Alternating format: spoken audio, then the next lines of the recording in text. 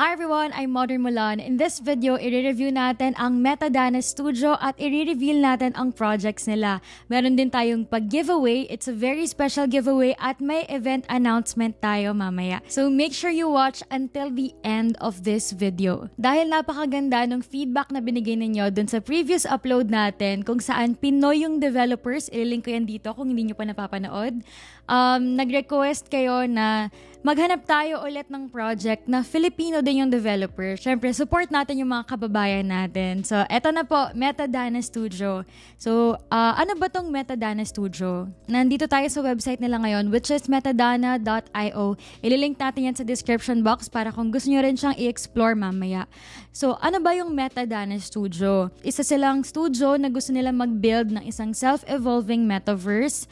Ayan, so ang kanilang specialization or priority is AI, blockchain, game development, creative development for creators, and various crypto ecosystem. They are a group of artists, storytellers, engineers, and marketers. Mamaya mamimit natin sila isa-isa. So, eto yung highlight reel nila. Sabay-sabay natin siyang panoorin. Ayan. So, kung napapansin ninyo, right off the bat, halata naman yung Filipino references. Ayan. So, PBA, tapos very, very Pinoy talaga. May nagtitinda ng taho sa background.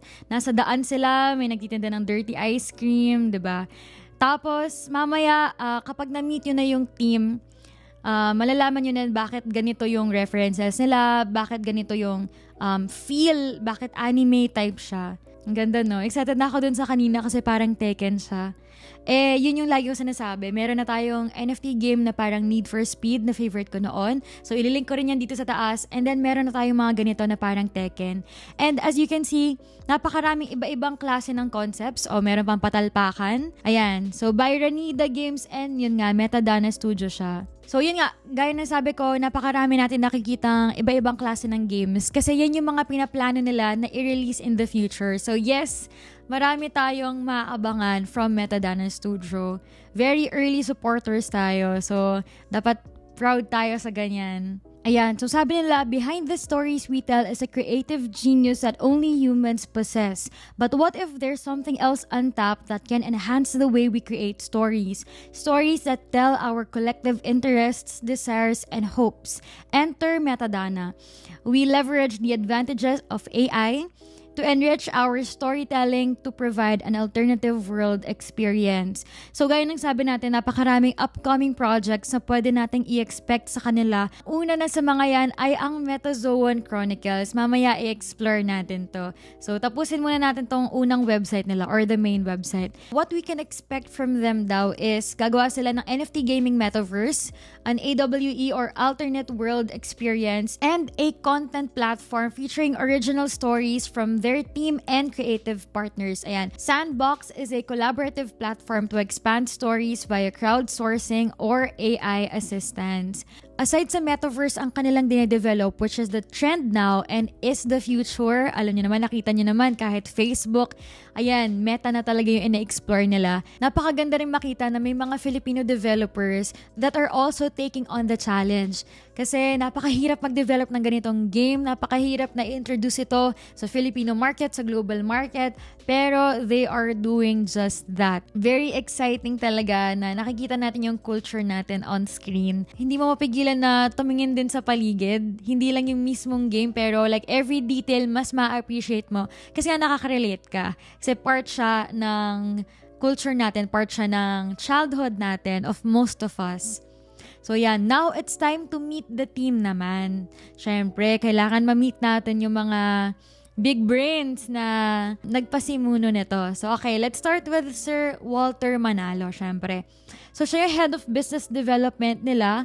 Tapos ayan, napakarami na niyang experience sa mga ganitong klase, being that he is a board member of Game Developers Association of the Philippines. Now we also have Sir Jaime Busa, who is the head of product. Former CEO siya of Studio 9 Lives, an anime studio based in the Philippines, which explains yung napakaraming anime feels din kanina, diba? Nahalatang-halata naman dun sa trailer nila yung heavy influences of anime as well. Sir Jaime helped on a lot of outsourced works on notable Japanese anime shows. Ayan. So, makikita nyo dito, napakarami talaga nilang experience. Napakarami talaga niyang experience and background sa ganito. One of his notable project then, most recently, is the Powerhouse Animation's Castlevania Season 4 for Netflix. O, diba? So, ayan. Very talented talaga yung team behind Metadhana Studio. At nakakadalawa pa lang tayo. Ang pangatlo, ito yung pinakagwapo sa kanila. Very familiar to for sure. Kilala niyo to. This is Kuya Dexter Plays PH. Ayan. Paid ad. Binayaran ako talaga ni Kuya Dex eh. Sabihin mo, Julian, pag in-introduce mo to, gusto ko sabihin mo gwapo ako. Sabi niya, Ay, wala naman ako magagawa. Ayan. Joke lang. Kuya Dex, sorry na. You guys may know him from his YouTube platform, pero he is also the author of Auto Smash Strategy. And before pa siya nag-NFT gaming content creator, so he was into copywriting, online and email marketing. Tapos yan, getting gold, top 5% siya, vendor and affiliate status in one of the more popular platforms for buying and selling digital products. So meron talaga siyang background sa mga ganito sa marketing. Now moving on, the next person we're going to introduce sa team nila is Sir Ben Banta. So he is the head of the gaming division. Tapos CEO and studio head of Rani the Games. Yung nakita natin kanina. Diba yun yung lumabas after ng trailer? So ayan. Siya ang CEO and studio head of Rani the Games. He has been in the industry since 2008. Kayo na lang mag-math kung ilang years na yon. And has produced popular flash game franchises like Sniper Assassin, Potty Racers, and Dragon Slayers. Meron din siyang vast experience in creating mobile and PC games. So yes, probably because of his background dito, we can expect na yung mga games na i-release nila or will be available sa mobile and PC. Moving on kay Sir Michael John Peña, who is a Chief Technology Officer. Si Sir Michael is an experienced technologist based sa Sydney, Australia. A Microsoft MVP since 2015. Ayan, so kung gusto yung basahin pa yung kanyang detailed 10 years of working experience, ranging from mobile cloud, web, and DevOps. Click nyo tong view details sa baba. Tapos, ma-redirect kayo sa LinkedIn nila. So, silang lahat kung gusto nyo i-check yung background pa nila. And of course, last but not the least, ang kanilang chairman, CEO, si Sir Michael John Peñalosa. So, he is a growth and digital marketing professional with over 13 years of experience with ad agencies, e-commerce, large businesses, luxury global brands, and startups around the globe, providing data-driven growth strategies for various business objectives. He is also experienced in managing large-scale global campaigns up to 8 figures in USD. So, ayan, ito yung core team ng Metadhana Studio at nakita naman natin na sobrang impressive talaga ng kanilang background. So, this speaks volume as well as yung sa trainer nila as to what we can expect from them na madidevelop nila. Now, let's introduce naman yung first upcoming project nila, which is Metazoan Chronicles. Ililink ko rin tong website nila sa description box para kung gusto nyo i-check out right after this video, you may do so. So, yan, Metazoan Chronicles, the Order of the Felix. Ito yung mga NFT, cat NFTs nila. Mamaya, meron tayong announcement about sa pag-giveaway natin, which is a unique cat NFT. So, stay tuned. Pero sa ngayon, explore muna natin yung website nila. So, yan, mag-develop sila ng AI NFT metaverse, over 20k words of prompts written by a fantasy novel writer with AI. Tapos, 50% reflect to community treasury. So, 50% of upgrade sales daw nila and secondary market sales will go to the community treasury for prices, activations, and more. Hindi sila puro take profit. So, babalik nila yung 50% na yan para mag-benefit yung mga players din mismo. And then, yung Metazoan game nila, you can be an active participant sa development pa lang. Tapos, magagamit mo yung NFTs in a play-to-earn metaverse game in the future.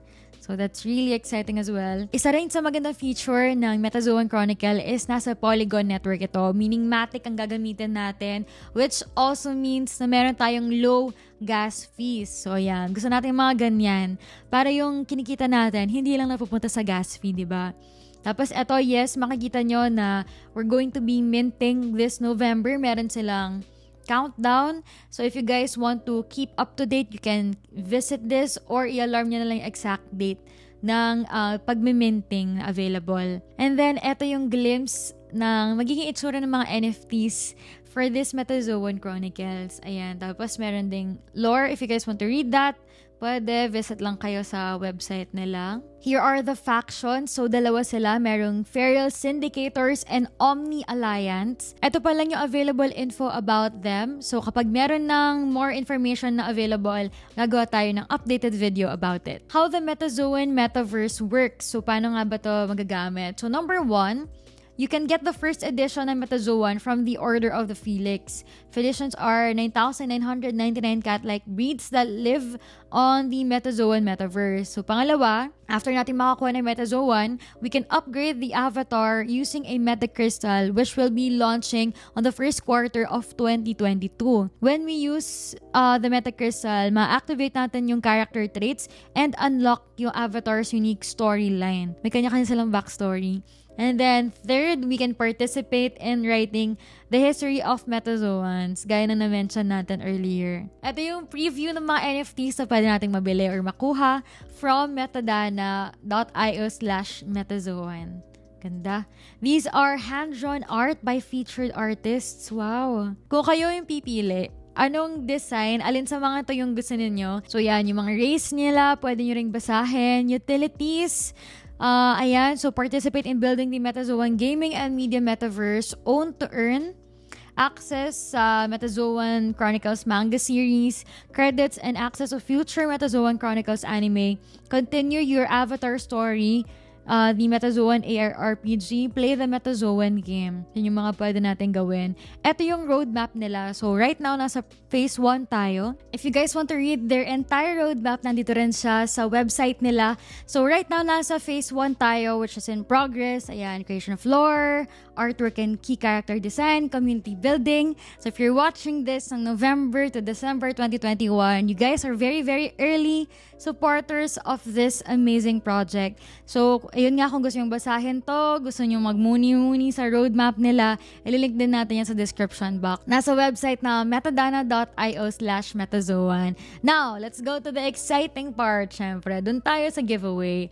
Ayan, so sobrang exciting ng giveaway nila, pati ako sumali talaga dito. Ang premyo dito sa kanilang exciting giveaway is a unique Genesis Cat NFT. So, meron din tayong guaranteed gift. Kapag na-complete natin lahat ng ways to enter, ay makaka-receive tayo ng email from their team. Ayan. So, sabi na, check your email after completing your entries in this contest. Tapos, meron 8 ways to enter. So, kapag nag-login ka ng email mo, entry 1 na yan. Pangalawa, get a gift. Sign up lang sa newsletter nila. So, ito yung sa email later. I-check nyo daw yung spam or promotions tab sa email natin para makuha nyo.